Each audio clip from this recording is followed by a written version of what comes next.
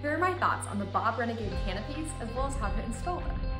In general, I have been very happy with these canopies. They're easy to use, have sufficient coverage. The only thing I wish they had was a peekaboo window. Here's how you install the canopies. Align on both sides. You can see there's this little groove thing there. You just push in and it pops right in. And then when you're ready to take the canopies off, just go on ahead and support the wagon with one hand and pull on each side from the bottom. There you go. Be sure to check out my full review of the Bob Renegade wagon in the comments.